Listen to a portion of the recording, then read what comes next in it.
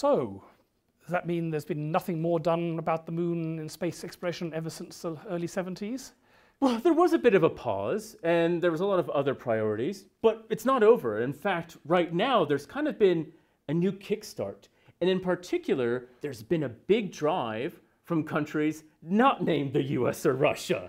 It's this new world of space where, because of cost and because of science, as we'll mention in a second, all of these countries who weren't in the race in the 60s and 70s are now leading a new race back to the moon. I think very often the motivation is very much the same. It's a national pride to show that we are a technologically advanced, serious nation. We can land probes on other planets. It's true, right? When China landed Chang'e 4, they were proudly to say, we're the third country to land on the moon. And look, you should be proud. If you're the third at something, that's not bad. But this was a big technological achievement, not just because this probe landed on the moon. Lots of missions have landed on the moon.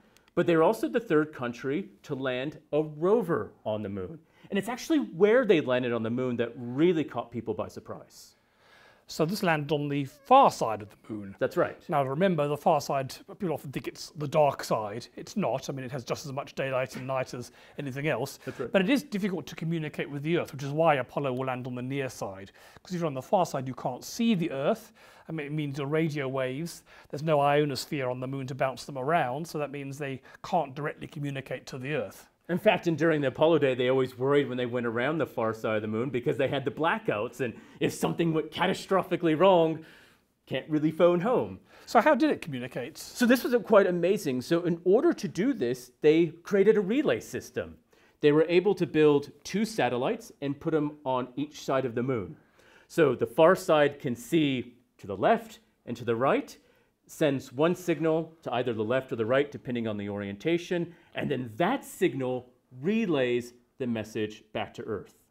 Okay, so very much like communication satellites on Earth, use a network of them to send the signals around to the opposite side. That's right, but that requires money. You have to build this technology to work. You have to put it there. So this achievement wasn't just about getting something or a rover on the moon. It was all this other stuff that came with it, the huge technology investment to say, hey, we can create a communication system for the moon. Hadn't been done previously. But in some ways, it's much easier now than it was back. I mean, it's also amazing to me, the technology used in Apollo, it's so primitive.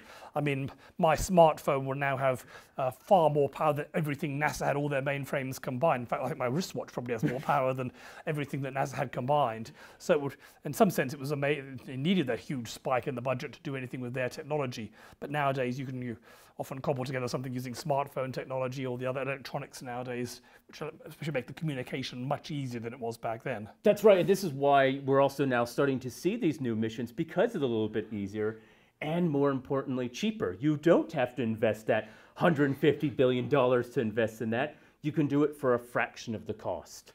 Now, one of the exciting science missions this had, again, for showing how to get things, anything, back to the moon, was that on this rover, they had essentially a little biosphere. They had cotton seeds, potato seeds, and silkworms.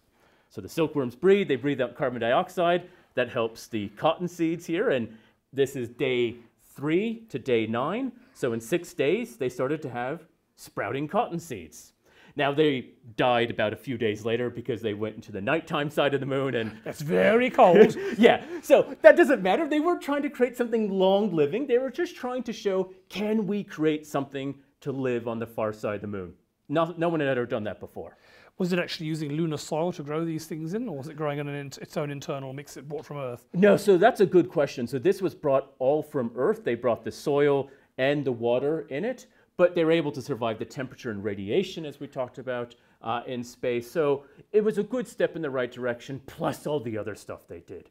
But this hasn't stopped China. They built the 5th mission as part of it, Chang'e 5.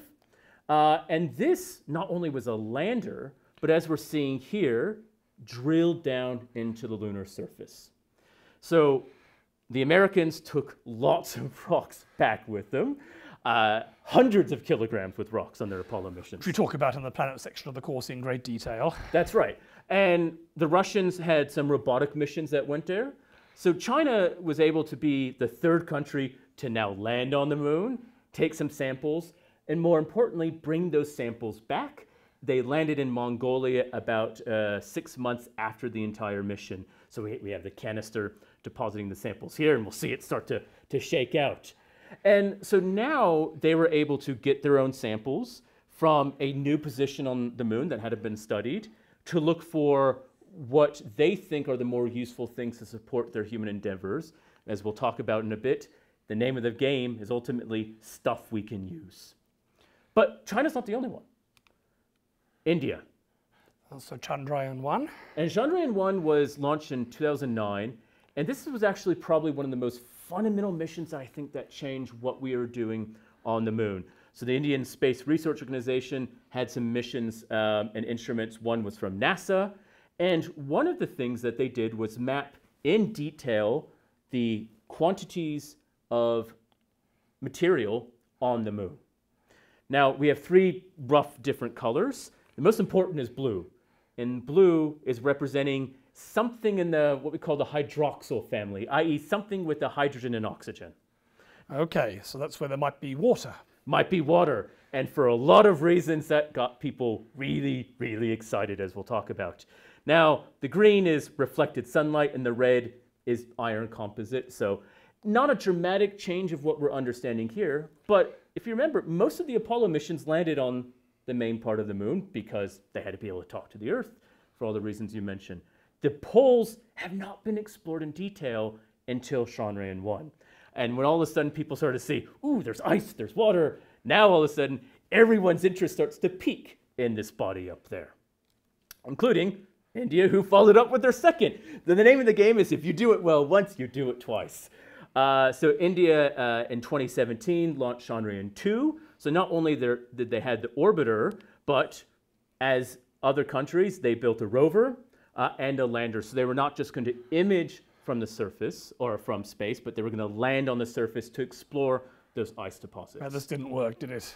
It didn't. Ultimately, the answer is space is still really hard. And even though the moon has been done and people have gone before, it's still hard to get to the moon.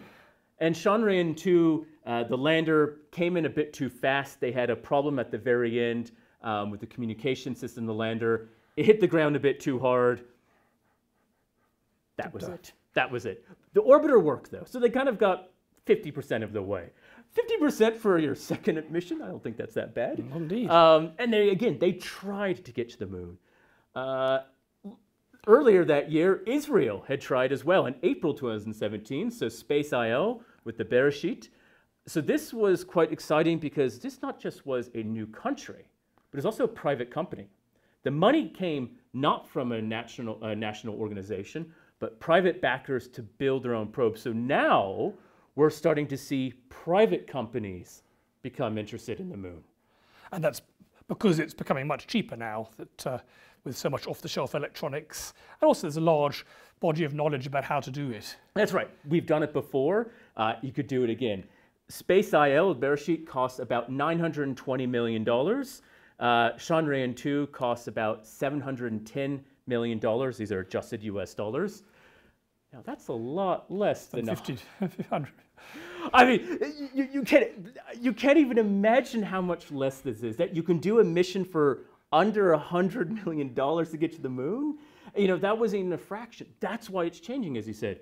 Now the knowledge is there, the technology's there, and now the money's there, so you can do it. Now, unfortunately, it had also a hard landing, which is a kind of a technical term for crash.